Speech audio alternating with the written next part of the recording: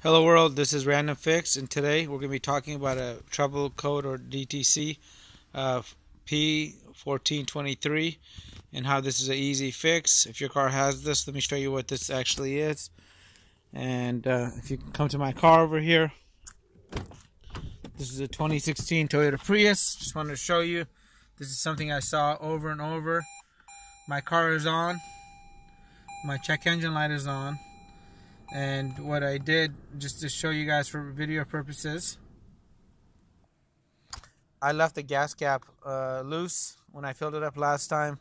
It took about a day and a half for the computer to detect it, and it threw a check engine light off. We put the cap back on tight, and the check engine light still hasn't gone off by itself. It's been a couple of days. It may reset by itself if it corrects the problem, but it doesn't seem like it's working. So if you have a 1423 trouble code, what you want to do is use a diagnostic scanner, like this little scanner that I have here. I have a link to it below if you guys don't have one, but they're under 20 bucks. But you want to use a scanner like this to go ahead and detect this code to make sure it's the same exact issue. As you can see, the code is hard set and it's also pending. So I'm going to go ahead and show you guys how to erase this. So if we go down and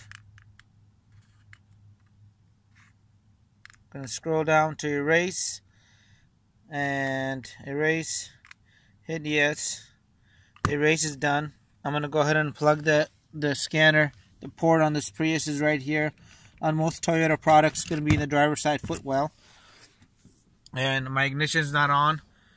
My ignition's on, but my car is not on yet. So I'm going to go ahead and put my foot on the brake and hit the power button. Now you see it says ready. The check engine light is gone.